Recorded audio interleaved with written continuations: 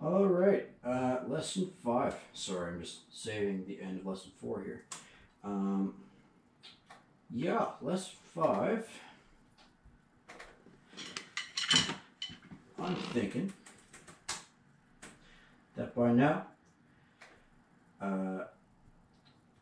we're doing pretty good with mixing up everything our hands are doing. We've done everything from like straight rock beats with 8th notes, 16th notes, offbeat 8th notes. What else?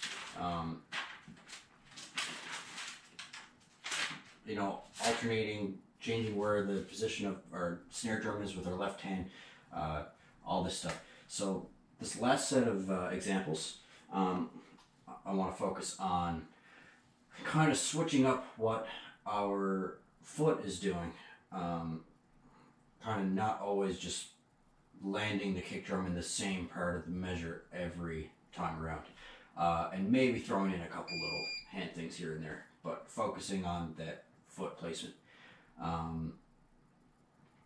Yeah, so same as always, start slow, try to internalize everything, and when it's feeling comfortable, just bump up your speed little by little, always staying on that metronome, staying really clean, making sure everything is coming out nice and defined, evenly spaced, all that good stuff. Alright, yeah, let us start going through some examples.